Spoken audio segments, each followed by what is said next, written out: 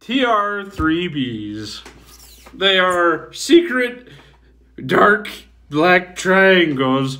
And as you can see, they are totally real. From these blurry pictures to this digital drawing to these pictures on top of someone that clearly photoshopped one onto a aircraft carrier. But there are UFOs reported to have a triangular shape with a dark color, typically observed at night. Described as large, silent, hovering, moving slowly, and displaying pulsating colored lights.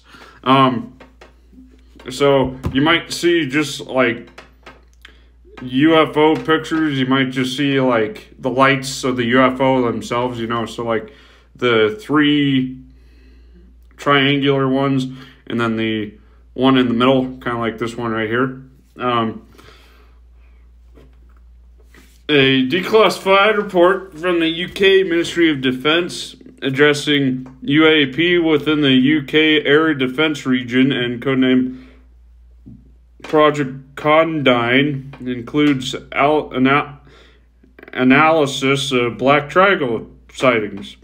The report includes a statement that the majority, if not all, of the hitherto unexplained reports may well be due to atmospheric, gaseous, electrically charged buoyant plasmas that are capable of being transported at enormous speeds